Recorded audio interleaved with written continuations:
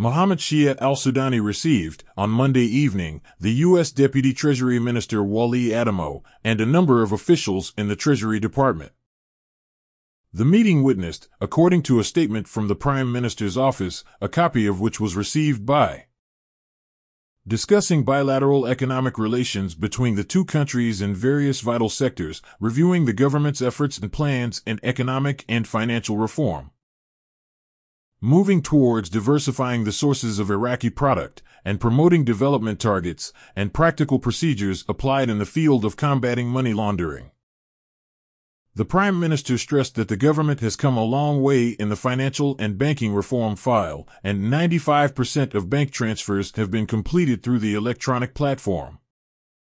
And less than 5% will be completed at the end of this year, after which the switch will be made to the correspondent bank system. According to the government's approach and commitment to raising the capacities of Iraqi banks, in line with international standards, and meets the need of the thriving investment environment in Iraq.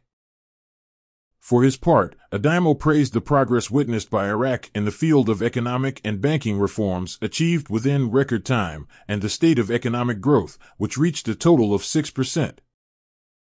Which strengthens the government's efforts in development, expressing readiness to cooperate and work within a bilateral partnership that is in the interest of economic development.